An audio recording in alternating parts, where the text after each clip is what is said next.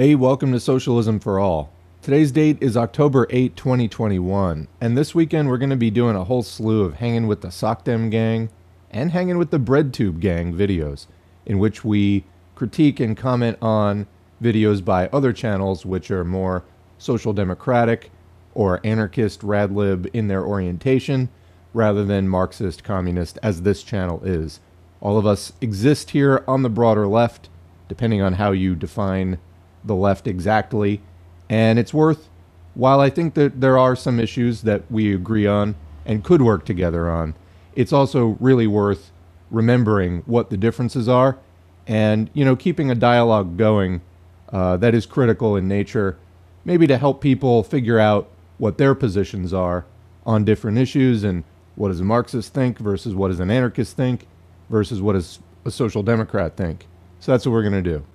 I also, on a larger channel note, have a bunch of Rosa Luxemburg audios still coming, but I am working on Rosa's The National Question, which by the time it's done is probably going to be the longest thing on the channel. It looking like it's going to be about 7 or 8 hours probably. So that I may put up in pieces just to get it out. Each of the pieces, though, like a single chapter, is like so far about an hour and a half. So we will see. But anyway, let's get into the first video for the weekend. This is from the Hangin' with the BreadTube gang side of things. This is Anarchopac, and a video called Anarchism as a Way of Life. Now, I have not watched this video before. Oh, and I should mention my BreadTube methodology. Basically, I just go to the Thought Slime channel, and then I click on channels and see what Thought Slime is linking. Same way that I do the Sockdem gang videos. I go to Kyle Kalinski's channel, see what Kyle is linking, and I just, look through the last week or two of those videos, see what's new and relevant. Okay, so anarchism as a way of life. What is this all about? I am familiar with anarchism. I haven't just been reading Marxist literature this whole time. I had a sort of brief anarchist phase where I considered these ideas, and I will tell you flat out, a lot of it for me was I was dissuaded from being a Marxist by a lot of older people telling me communism's dead, Soviet Union's done, blah, blah, blah. Also, Orwell, blah, blah, blah. So it was kind of a lot of communism is dead and sort of like leftover Cold War propaganda that, even though I had been introduced to some of the ideas of Marx and thought they made a lot of sense, I was really dissuaded out of doing it, getting more involved in that, becoming a Marxist per se, like really doing the work to study to become a Marxist. And I, flirted with anarchism for a while. And really, after not very long, I was like, how does this work? How do anarchists actually take power? It didn't really make a lot of sense to me. And then I moved back to Marxism, and I was like, fuck it. Whatever kind of shape the world of Marxism is in, it just makes more sense to me to go that way. And, we use the hashtag Revolution2030 here at this channel. That represents the idea that if we really push now, we can get a sizable communist movement by 2030. And that's sort of the idea, is to maybe, be big enough to make waves in the next 10 years, because we're going to need it. The U.S. is coming apart at the seams. There's threats of war with China over Taiwan. U.S. is starting to arm Australia. It's getting pretty crazy. I think the U.S. would lose that war, but it still wouldn't be good. And it would also leave the U.S. very exposed and very ripe for change, let's say. So getting that movement together now is important. So why not anarchism? Well, the title of this video, Anarchism as a Way of Life, there's a couple of ways you could go with that. There is, of course, lifestyle anarchism, which is very, very individualistic, dumpster diving and different ways to sort of beat the system on an individual level. Of course, though, what we actually have to do is confront and dismantle capitalism, right? Because, you look at, for example, the U.S. Congress has like single digits approval levels. They don't just stop existing, though. You, at some point, have to confront them with a challenge to power. That's the idea. So, individual lifestyle changes really isn't going to cut it. Also, on the other side, and before somebody's like, well, you're strawmanning. No, I haven't watched the video yet. We're going to do that in this video. I'm just saying it's an ironic choice of words given that lifestyle anarchism is a thing. But where I think that the video probably is more likely to be coming from is that Anarchism is this ongoing process of defeating hierarchies and keeping everything as flat as possible on an ongoing basis and prevent a state from ever reemerging and blah, blah, blah. The basic Marxist critique of anarchism, which I came to organically and then was like, oh, is that what Marxists think? Well, yeah, I guess I was a Marxist all along then, is you can have different social structures in your society based on the level of development that you have, and it's not just merely a personal choice. This is utopian thinking. Utopianism is when you try to embrace ideas that aren't necessarily supported by the level of technological development in your society. So, yeah, one of the big turnoffs for me about anarchism was that there's this huge a priori, push against hierarchies, which is basically shooting yourself in the foot. Like, things that you're going to have to do to defend your new order, you're basically ruling out off the bat. And I don't know. I mean, from here we get into like Lenin's criticisms of it's basically bourgeois ideology just turned on its head. And yeah, it's very individualistic. Anyway, with all of that said, this whole anarchism as a way of life, we're not really doing this just as a lifestyle change. It's, trying to confront and defeat capital on a global scale. This is really a lot more than you can do in your backyard. And I'm not really sure that the way of life, I think that this is kind of childish looking at it this way. All right, so with all of that said, I'm just being upfront about what I'm bringing to this video. My understanding of anarchism and past experiences with people making arguments that, I would be anticipating here. Just being upfront about what I'm bringing to watching this. So let's get into the video now. Hi everyone.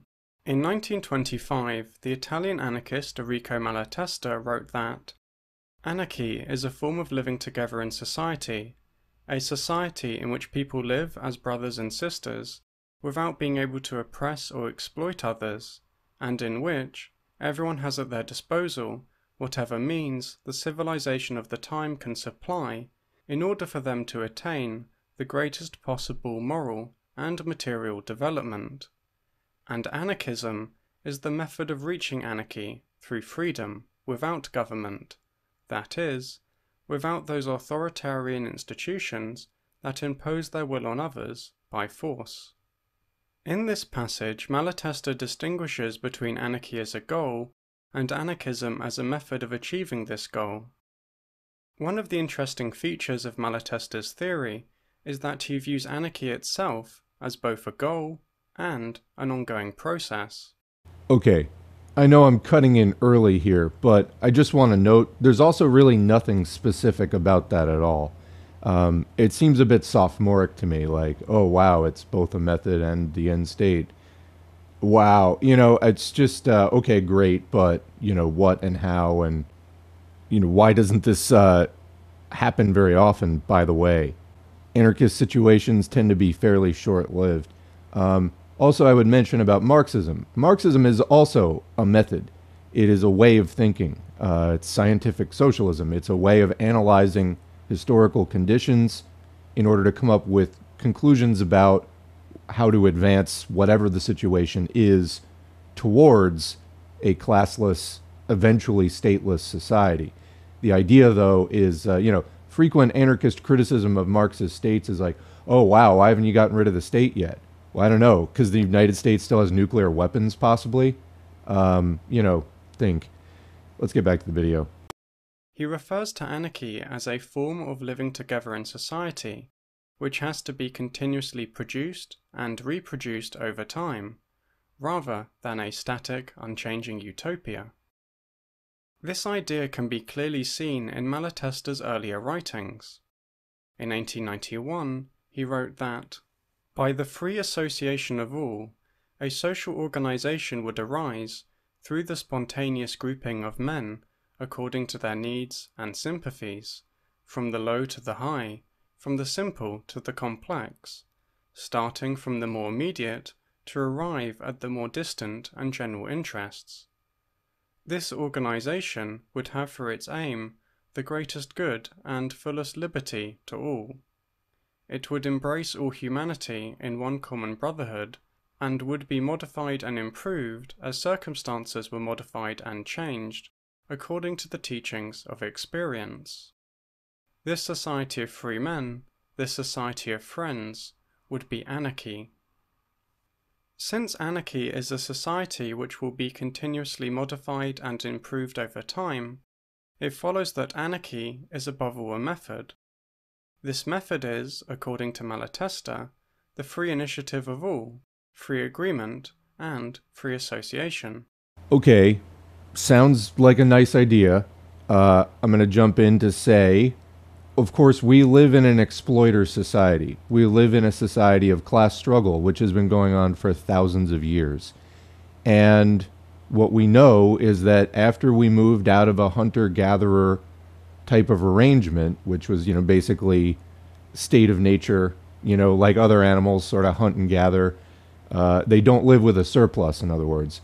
When people started doing farming and other kinds of improved work methods that resulted in a surplus, this is where class divisions began, because it became a question of struggle over who controls the surplus, who directs the work, who rules society, etc.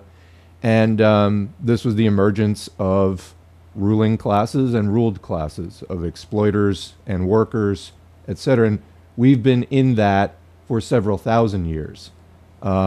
What Marxism seeks to do is to bring this era in human development, in overall human history, which has gone on for hundreds of thousands of years, trying to bring this period of several thousand years to a close.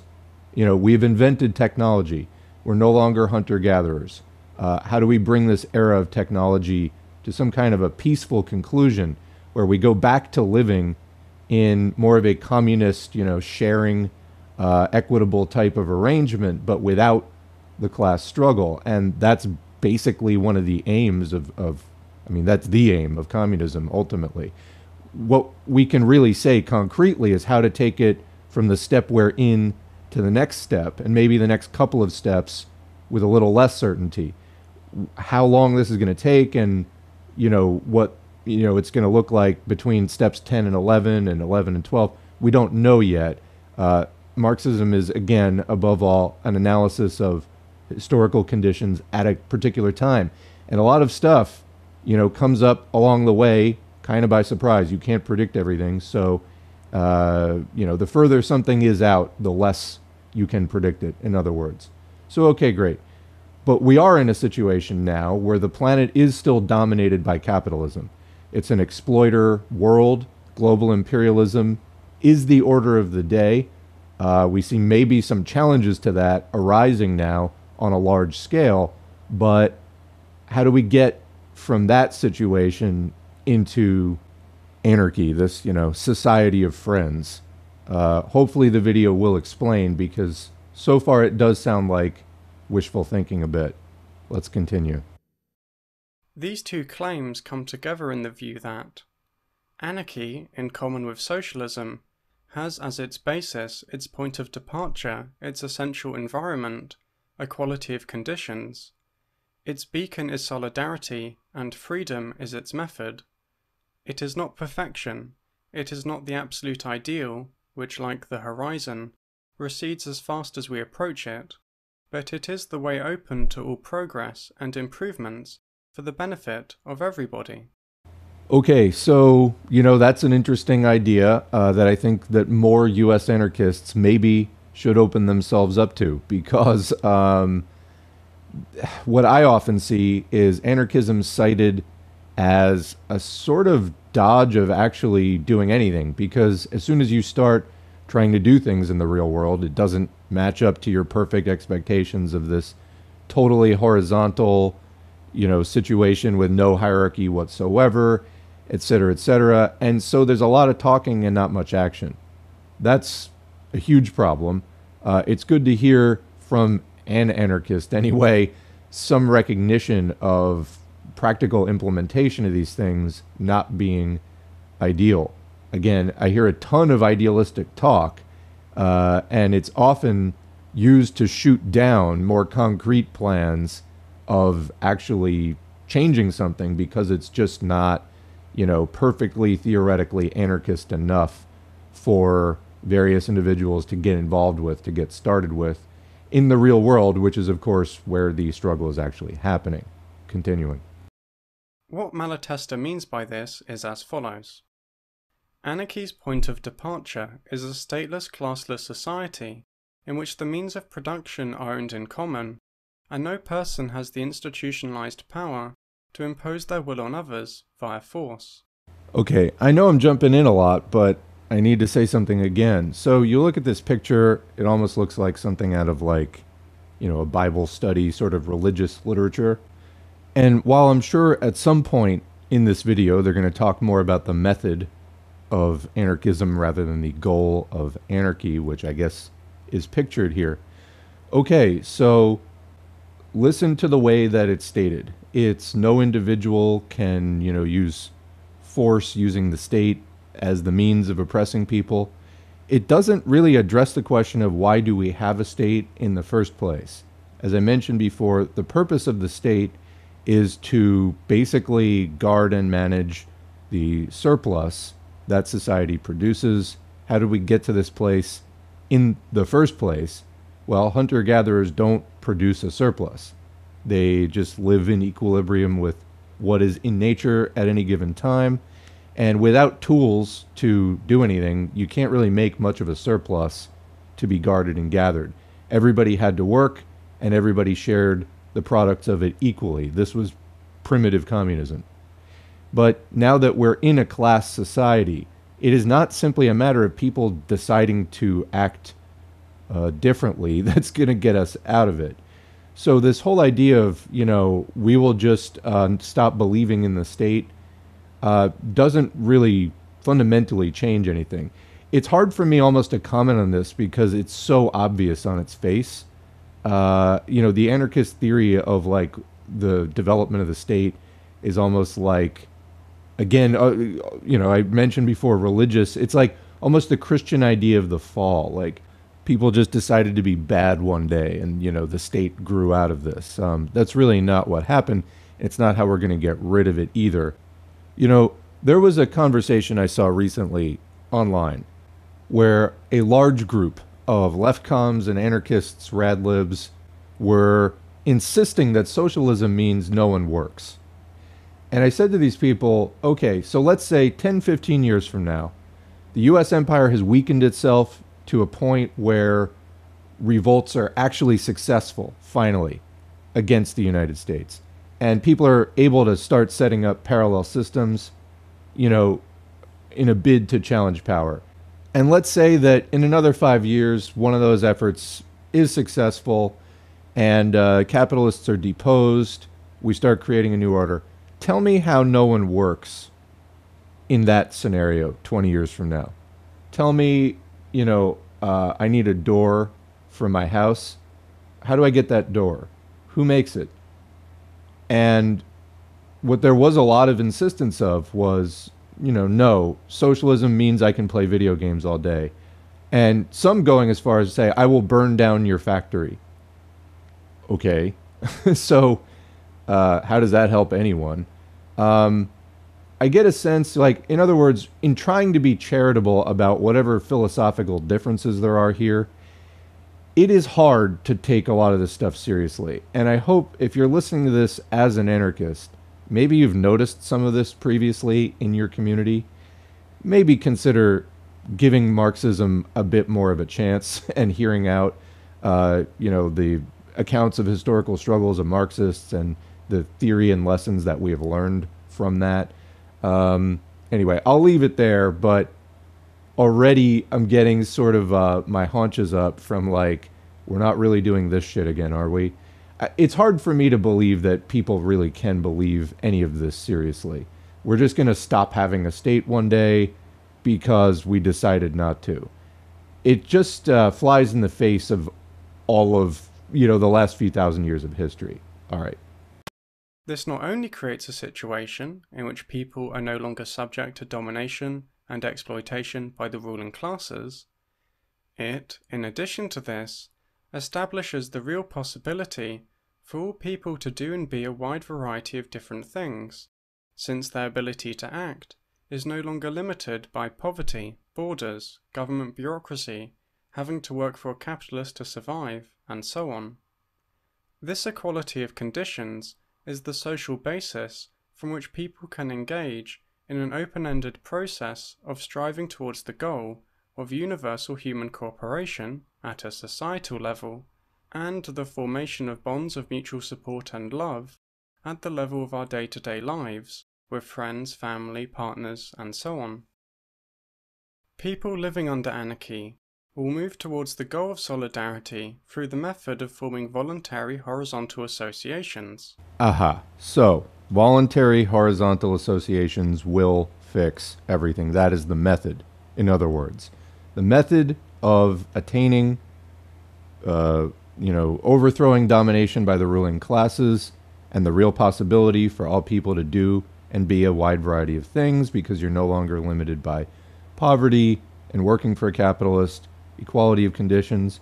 Okay, so I would say that yes, Marxism, communism also is about trying to advance a dignified life in which people are not, held down by capitalists and forced to work just to increase capitalists' private wealth, which does not help society as a whole, and, where workers are robbed at the point of production by the capitalist who owns all of the goods and services which they produce using the capitalist's workplace. Okay, great. When we get down to just voluntary horizontal associations, this is, I think, maybe where some magical thinking starts getting involved. Let's proceed.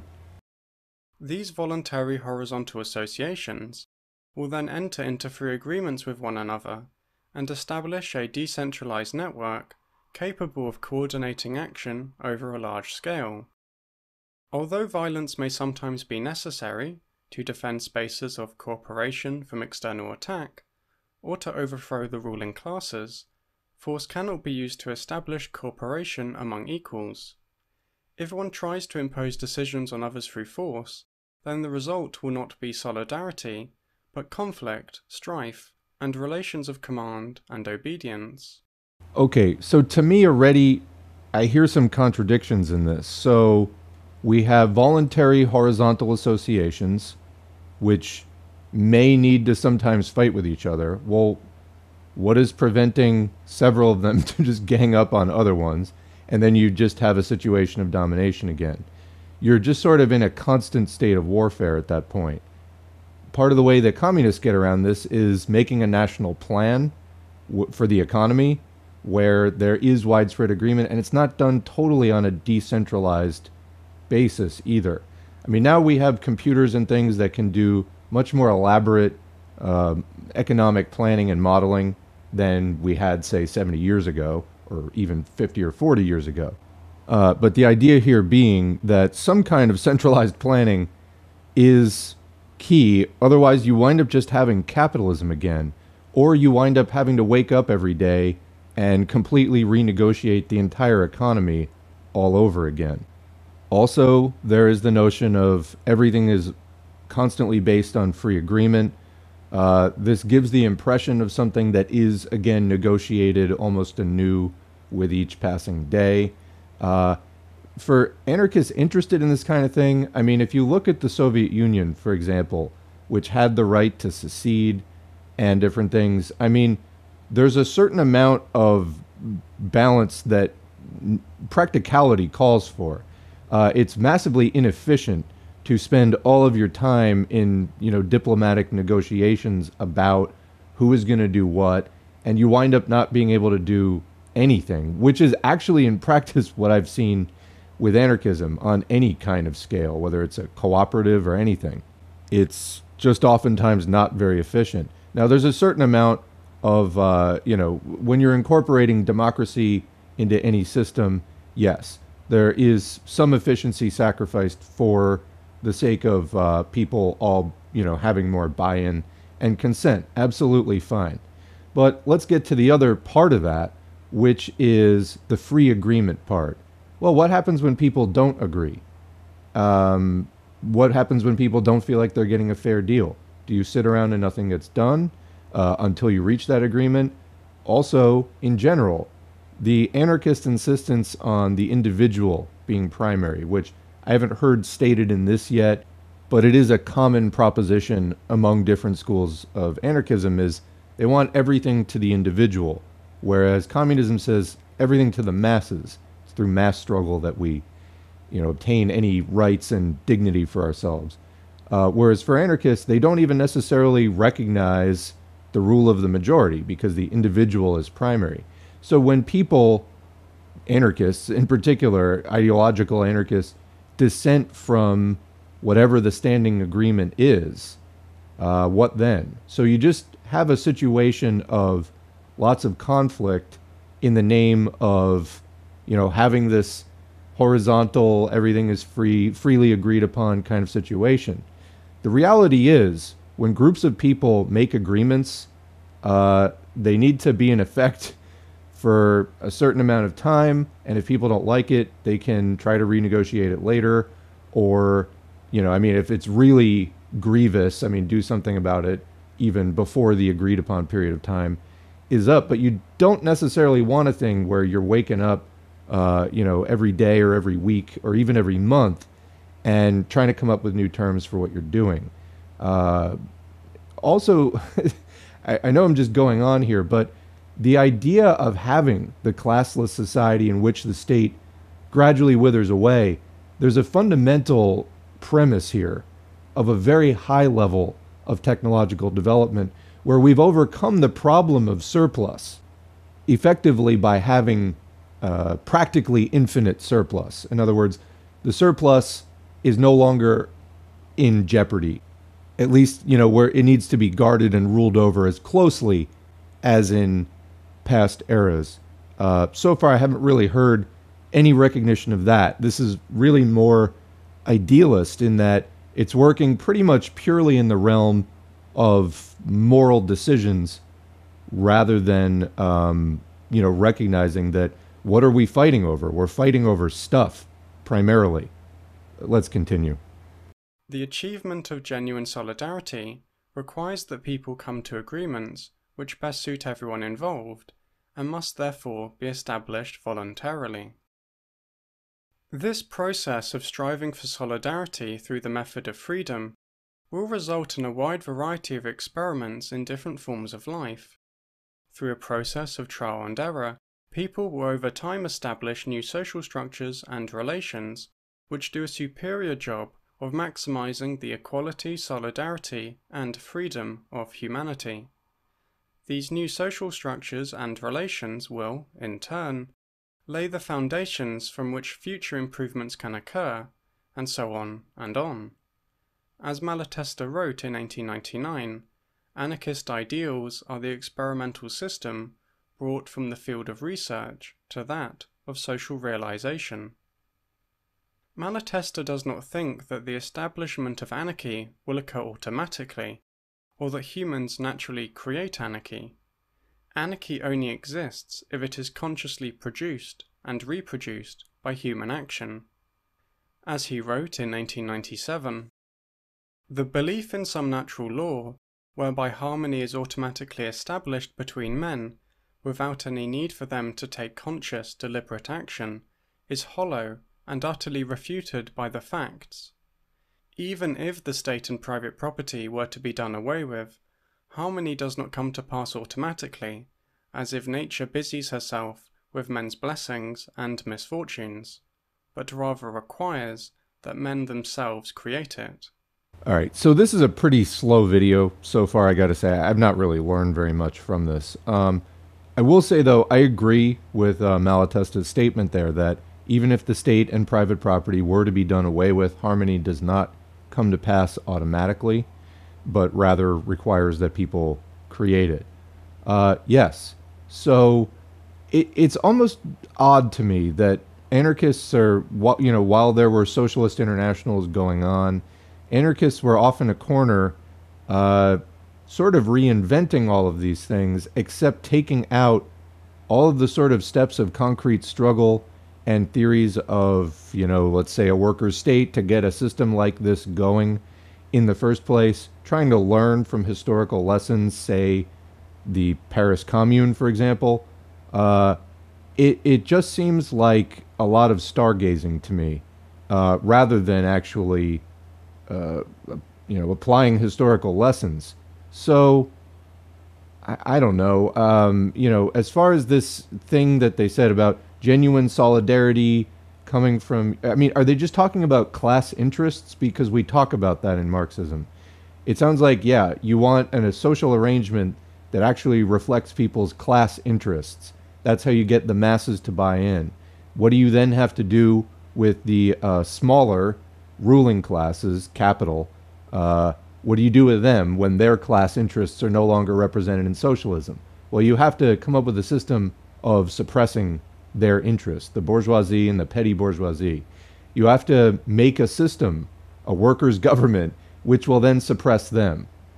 That's basically the idea. If you don't have this, your thing will fall apart immediately because the capitalists will reassert themselves, as any even casual study of socialist revolutions will tell you. The first thing that capitalists do is they get all the armies and mercenaries that they can to try to invade you and re-privatize your shit. That is just what is shown every single time. So I'm hearing things in this about the method of freedom. That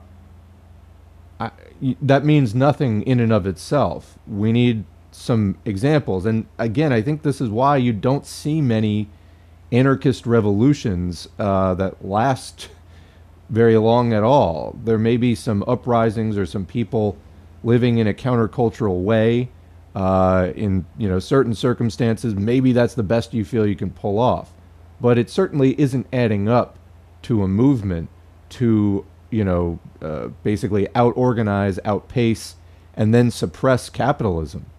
I don't hear that at all. In fact, capitalists talk in these same terms about, the method of freedom and things like that. Anyway, this opens up a larger conversation. Let's see where this goes still. I'm honestly still kind of waiting for some meat, some heft to this video. This exact point was repeated by Malatesta in 1925. He wrote, "Anarchy is a human aspiration which is not to be founded on any true or supposed natural law, and which may or may not come about, depending on human will." If anarchy is a product of human will, then it follows that anarchy could be ended if humans choose to oppress others and establish relations of domination and subordination. This is a danger that Malatesta was aware of. He wrote in 1899 that, if anyone in some future society sought to oppress someone else, the latter would have the right to resist them and to fight force with force. Anarchy was therefore a society based on freedom for all and in everything, with no limit other than the equal freedom of others, which does not mean that we embrace and wish to respect the freedom to exploit, oppress, command, which is oppression and not freedom. Okay, this is very boring to me in just how rudimentary these concepts are. Yeah, that is oppression. That's not going to stop people from doing it. This is what we call class struggle. Why do we have class struggle? We have class struggle because we came out of primitive communism when we started developing different ways to meet our needs through using tools. And that's a whole conversation in itself. But there's really no attempt that I can hear, at least in any of these quotes, to reckon with the origins and underpinnings of the system. And consequently, all of these formulations of, well, anarchy would be this or anarchy would be that, it's not tied to anything. It's just sort of like grasping in the dark at possible ideas of freedom. I really, by this point, Marxism had been rolling along, by 1898, Marxism had been rolling along for 50 years. And how did Marx and Engels start? They started by taking all of the existing socialist and anarchist concepts and philosophers, and by rigorously scrutinizing and criticizing them, taking anything that worked and discarding what didn't, and this is how they came up with the system of historical materialism, dialectical materialism, and the theory of how to confront capitalism with a new system, socialism, which would be based on the class interests of the proletariat, a specific type of class which was created specifically by capitalism. There had been proletarians in scattered numbers in previous eras of class struggle, but really capitalism reduces everyone to this class of propertyless wage workers over time. The longer that capitalism exists in a society, that is the specific type of inequality and the specific type of class structures in society that it creates. It proletarianizes. So therefore, if you're trying to get out of capitalism, what is in the proletariat's interest? Okay, well, getting rid of private property. It's just, there's a real poverty of thought to this, at least in the quotes that are being selected. I imagine somebody in a closet, a dark closet, just sort of grasping at hallucinations. I don't hear anything tying this to the real world. You can do both. You can talk about human behavior and, you know, human needs and interests, and you can also tie it to the world of the ongoing class struggle that has, again, been going on for thousands of years. And you're probably going to get further if you do that latter thing. That is the essence of Marxism. So, again, I just hear grasping in the dark here, but let's continue. A crucial aspect of reproducing anarchy as a social system is therefore ensuring that relations of domination and exploitation do not arise in the first place, and that, if they do somehow arise, they are quickly defeated. Malatesta does not provide many details on how to do this, because he thought this was a question which would be settled through large groups of people engaging in a process of experimentation with different forms of association. Modern anarchists can, however, look at anthropological evidence on how really existing stateless societies reproduce themselves. They do not provide exact blueprints which we can follow like an instruction manual for creating a free society, but they can be useful sources of inspiration. Okay, so again, we seemingly have a nod here to the Marxist principle of understanding historical conditions as the basis for what is possible within a particular society. Okay, great, glad to hear it. When we get into these historical examples of anarchism, though, I'm wondering if they're going to be from the far-flung past. In other words, primitive communism. Because that doesn't have that much bearing on where we are at today, unless you also start going down the rabbit hole of, like, anarcho-primitivism. Reactionary views of, like, reducing the level of technology dramatically, creating less efficient production, more work, more risk for everyone. Nobody's going to want to do that. That is always going to be a fringe reactionary view. I mean, the ruling classes don't want it because the higher the level of technology, the more surplus their workers are producing. And workers don't want it because if we're ever going to inherit that world, obviously through revolution, then why would you want to set yourself backwards in the first place deliberately? It just makes no sense. Let's see what kind of examples they come up with.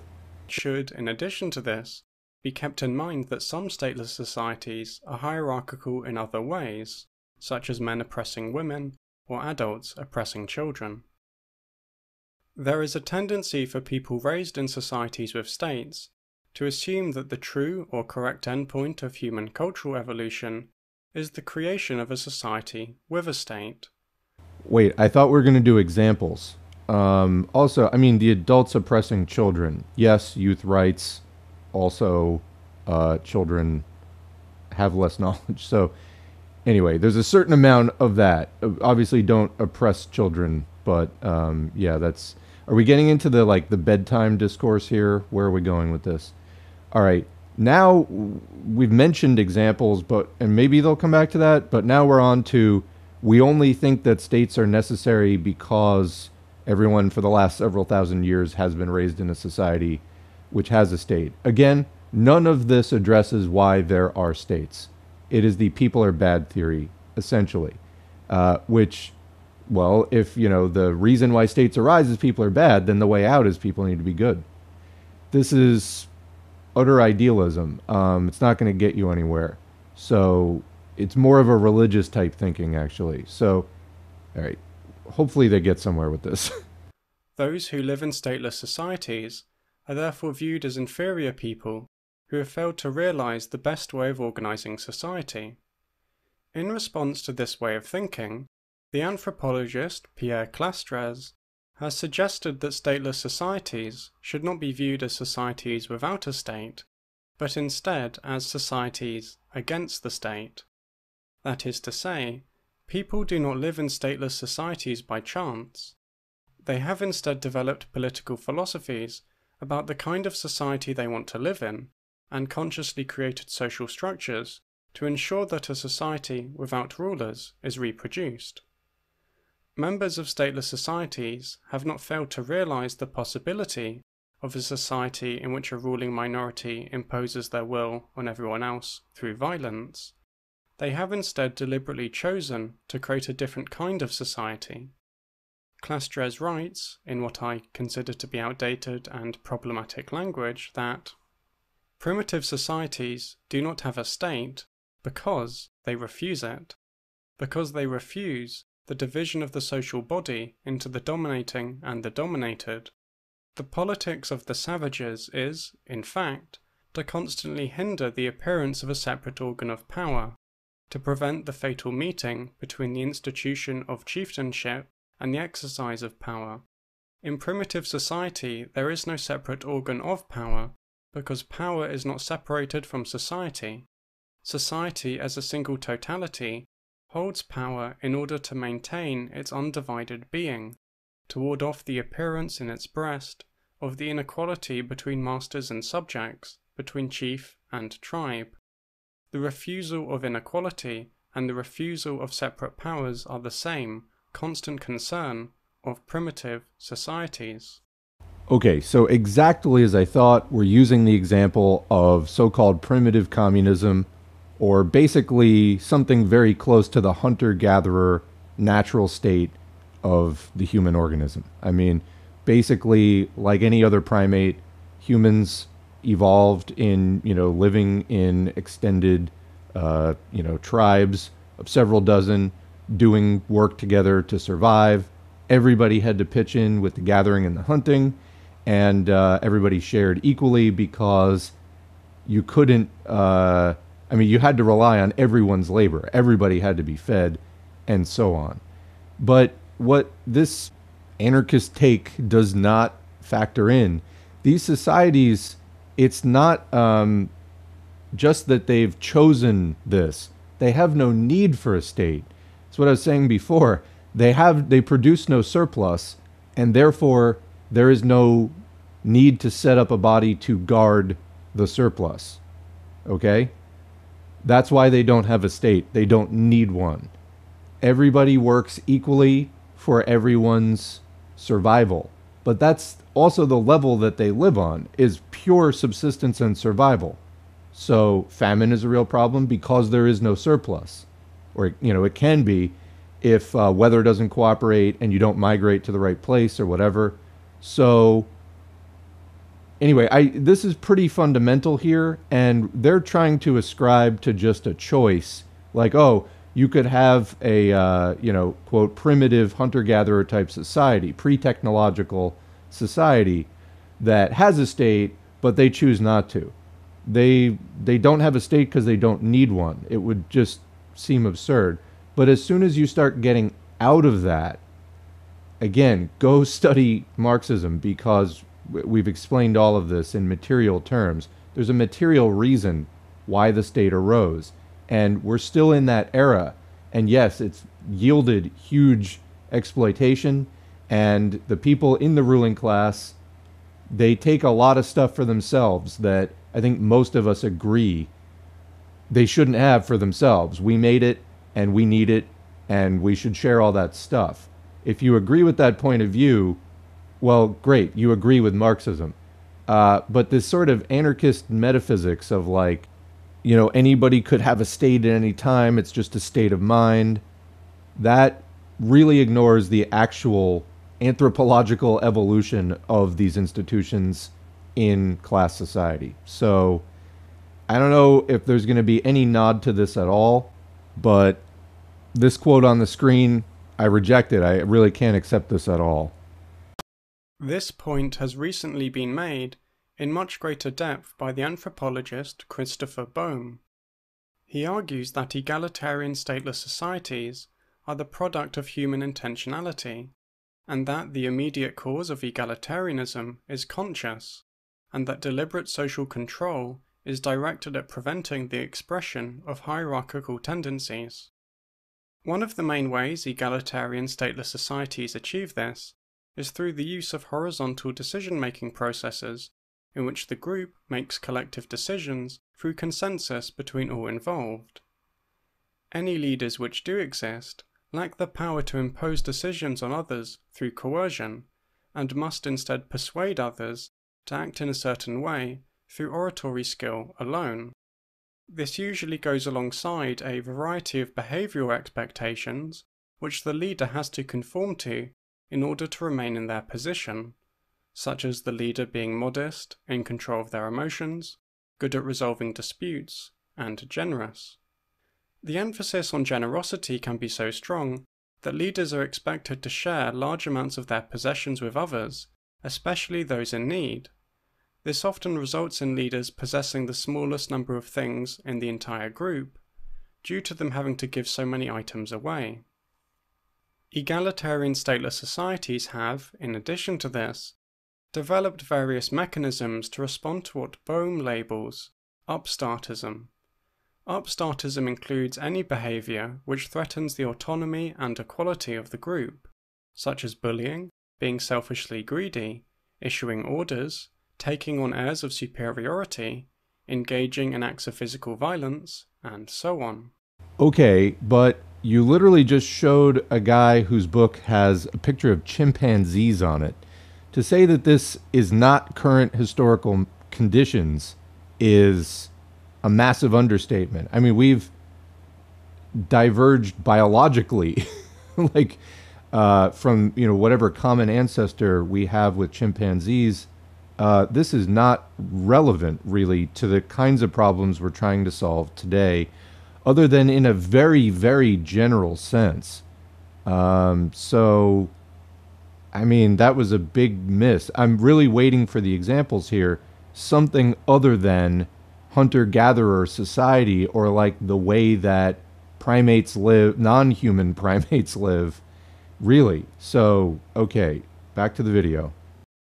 In order to implement the ethical values of the community, members of egalitarian stateless societies will respond to upstartism with a wide range of different social sanctions. This includes, but is not limited to, criticism, gossiping, public ridicule, ignoring what they say, ostracism, expulsion from the group, and even, in some extreme cases, execution. Social sanctions are applied to all members of the group, but leaders in particular. This is due to the fact that leaders are subject to a greater deal of public scrutiny, and viewed as one of the main places where relations of domination and subordination could emerge.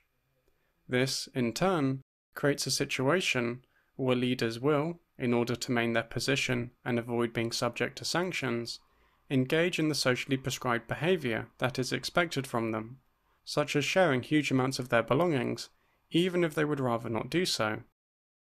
The system of sanctions, therefore, not only effectively counters acts of domination, but also reproduces the horizontal structure of the group itself. The manner in which members of egalitarian stateless societies respond to upstartism can be subtle. Bohm gives the example of the Kun, who have developed various ways of dealing with the problem of successful male hunters coming to think of themselves as superior to everyone else and, as a result, becoming more likely to engage in domination, especially murder. Okay, but this is not the fundamental issue we're talking about. I mean, we're not trying to come up with a system of criminology or the enforcement of social norms here.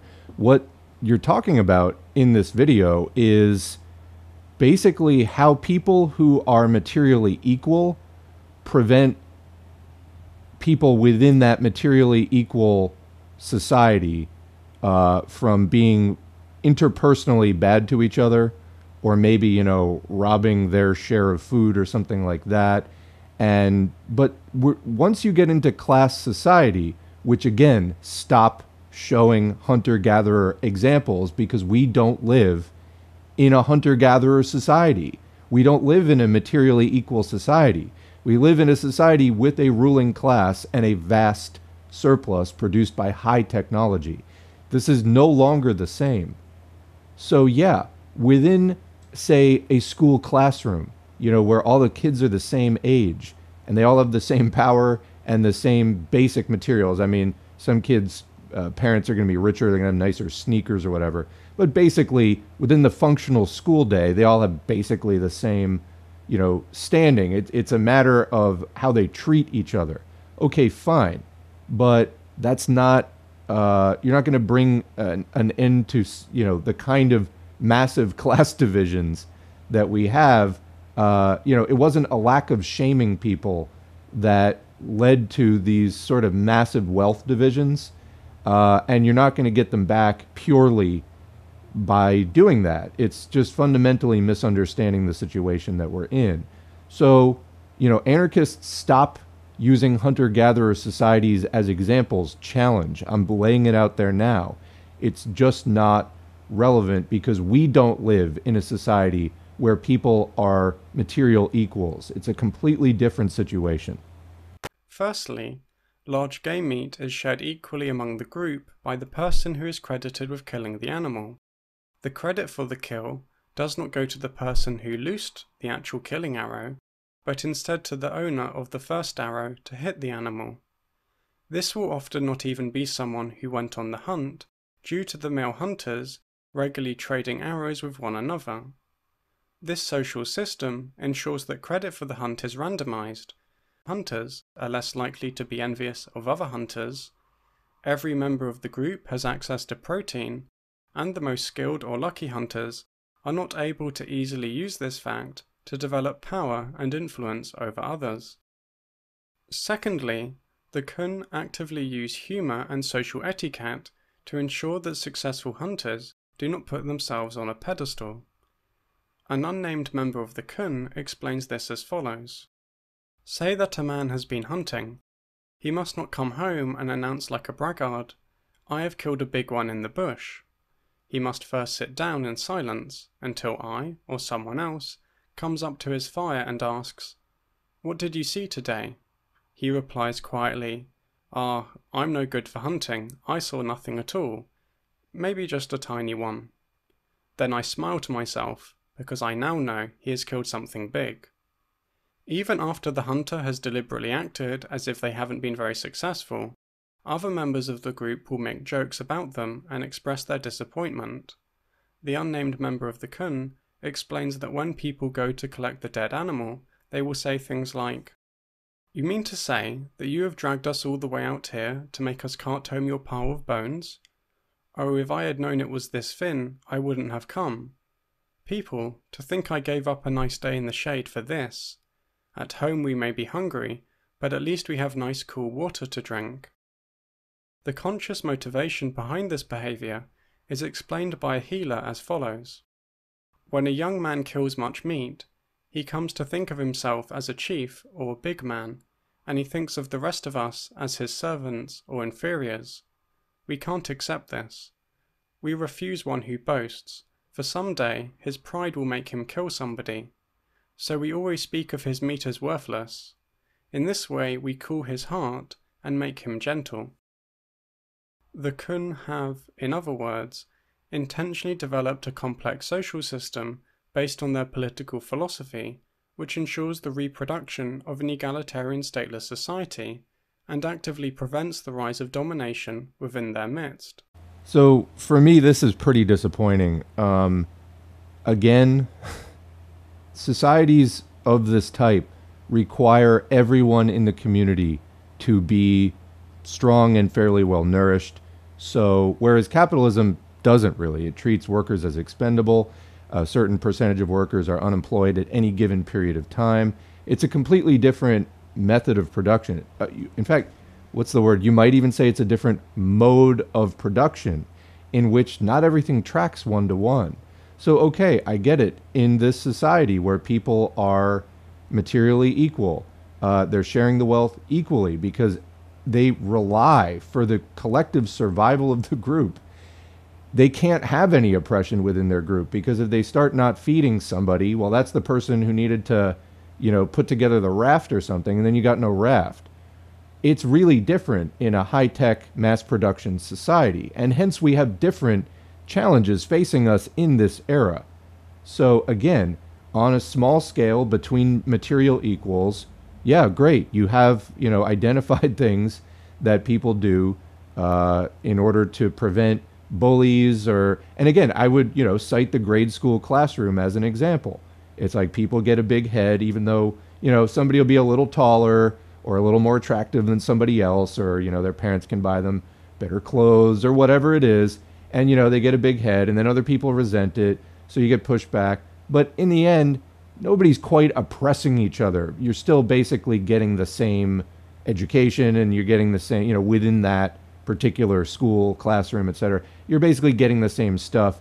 It's not resulting in like an actual oppression of, some classmates against others, etc. That's all held in place by an overarching system sets those bounds. So what sets the bounds in hunter-gatherer societies?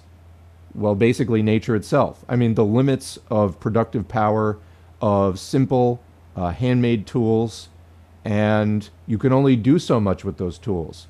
Well, so then you have to live within the, what you can obtain for yourself out of that.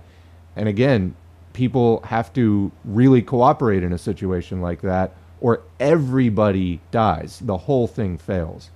So again, I would say that there are material reasons for that. And, if anarchism as a way of life is just a video kind of so far about people just being nice to each other in really different historical conditions where people are materially equal, much unlike today, I can't say that it has all that much value. There's about another 10 minutes left, but again, I'm just not hearing a lot that I would, the reason that I started this channel, Socialism for All, and going through Marxist theory and history from the last 100, 150 or so years is to try to solve the political problems we face today, because we have significant problems, the economic, political, social, realities that we experience, and we need answers, to that.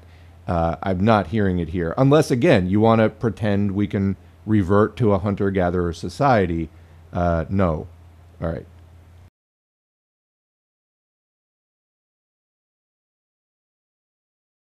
Although people living in industrial societies do not have to develop social norms around successful hunters, we do have our equivalents. For example, successful influencers sometimes let the fame get to their head, come to think of themselves as superior to other people, and then treat others as inferior to them, and engage in acts of domination. Think Jake Paul. No, don't think Jake Paul. You're using influencers as an example? What? I'm just... This video is... this is a joke, right? I mean... I'm astonished. I don't even know what else to say. No, that isn't a good example. It's not relevant at all. I don't even know what to say.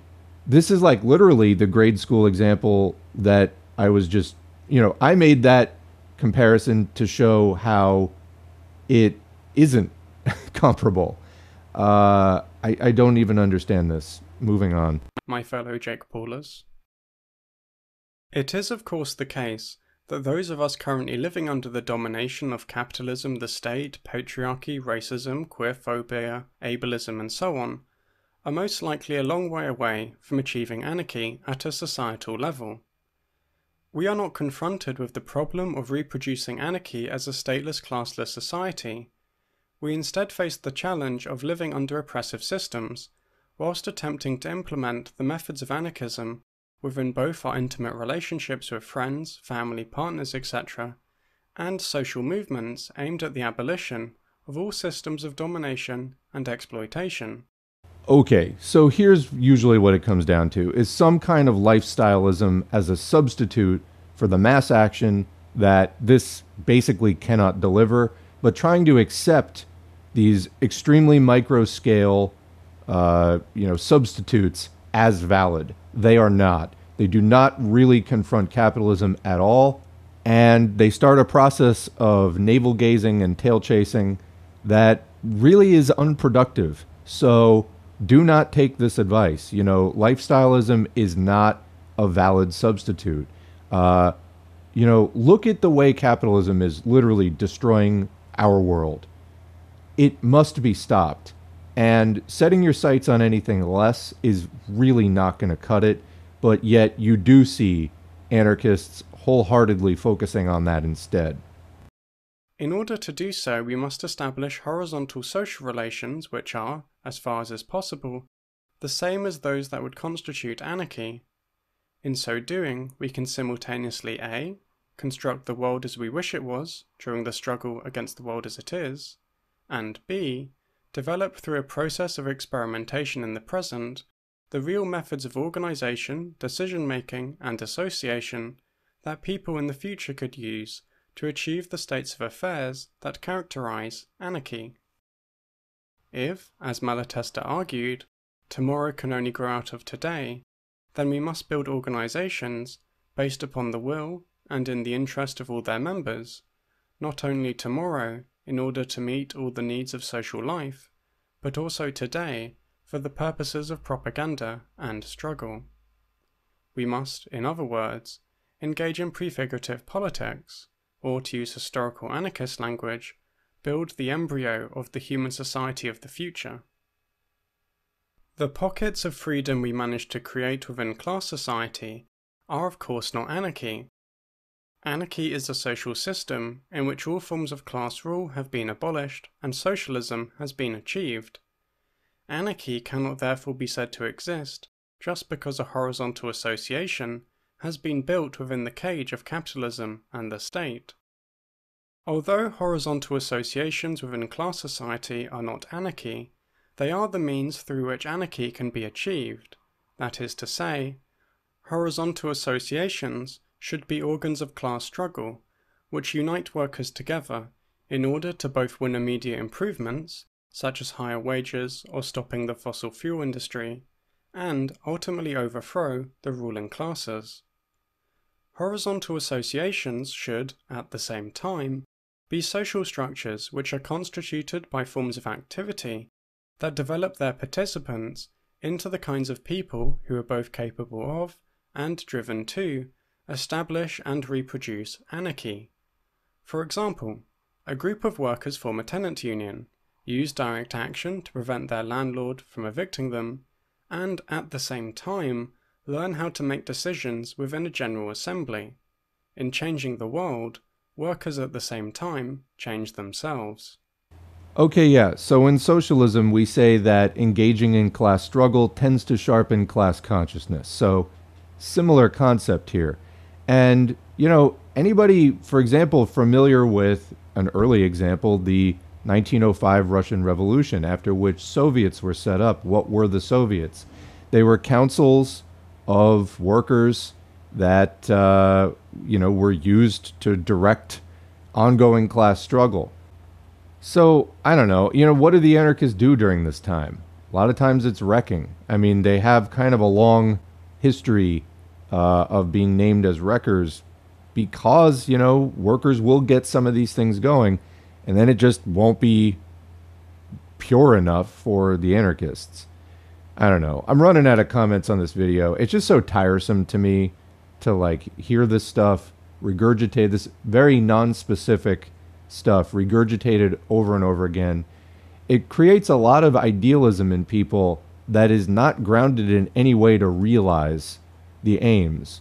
Again, coming from the materialist, historical materialist outlook of Marxism, we try to do that from the get-go, to change society by being rooted in society, not just applying an ideal to a situation which maybe may or may not, be able to mesh with it at all.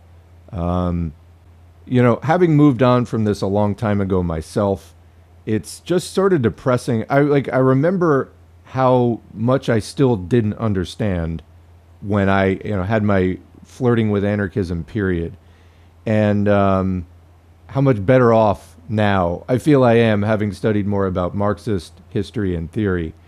Anarchism didn't really bring me. I feel like everything I learned from anarchism I learned in the first 6 months maybe, and then I really was left wanting after that.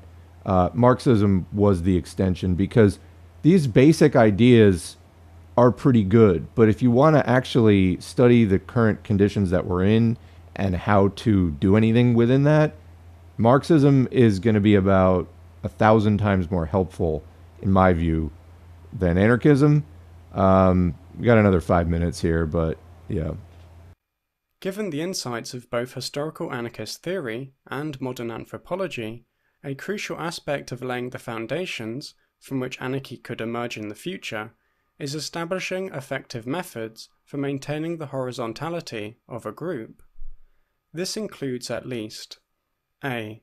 Deliberately structuring organizations so as to ensure that they are self-managed by their membership, such as making decisions through general assemblies in which everyone has a vote, coordinating action over a large scale via informal networks or formal federations, electing instantly recallable mandated delegates to perform specific tasks, and so on.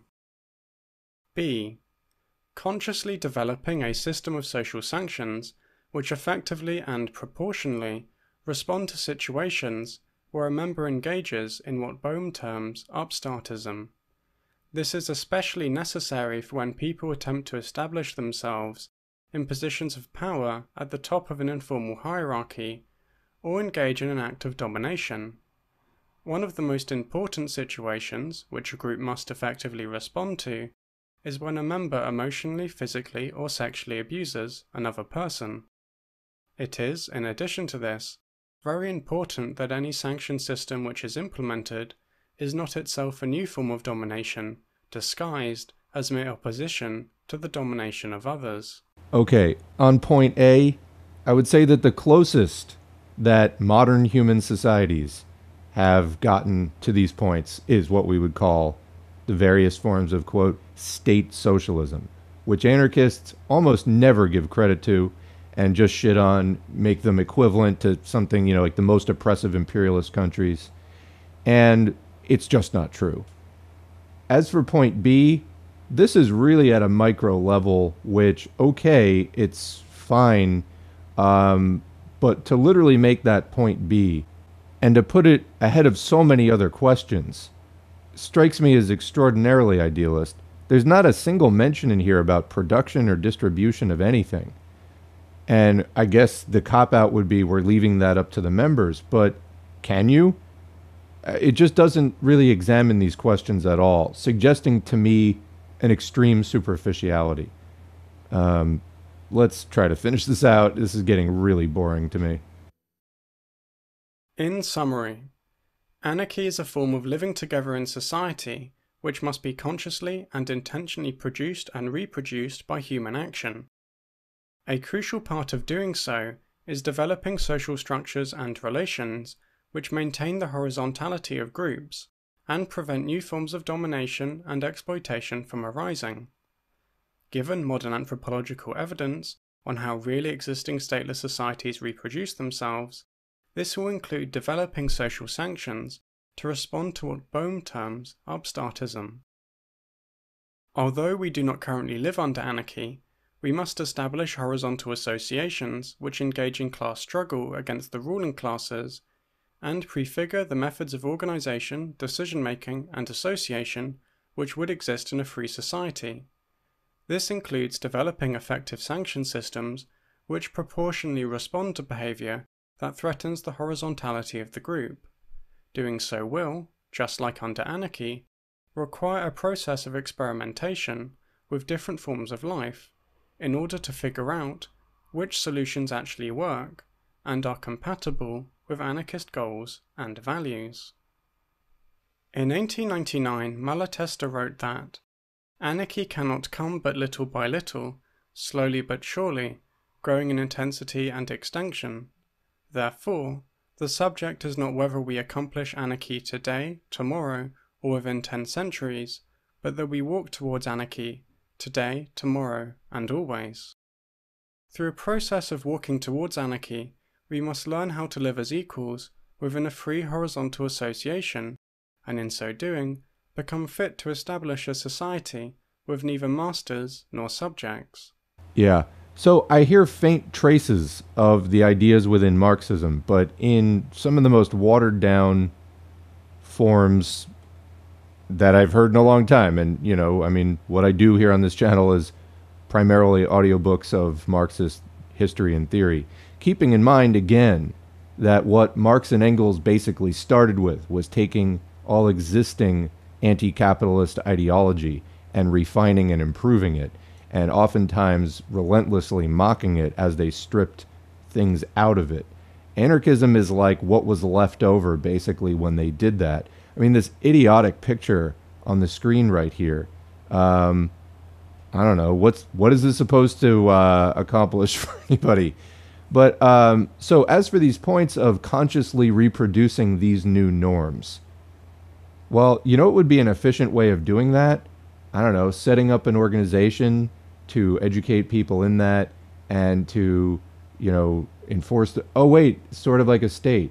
But this is what you get into with anarchists. The further that anarchists get away from idealism. And I did see somebody commenting on this video on Twitter, I think it was, saying least idealist anarchist, which is still, you know, quite idealist. But the further that an anarchist gets away from idealism, the more that they start to realize that putting any of this into practice, you're actually talking about socialism. And, you know, this whole system of a federation and this and that, oh, almost like a union of workers and peasants, Soviets, right? No, not that.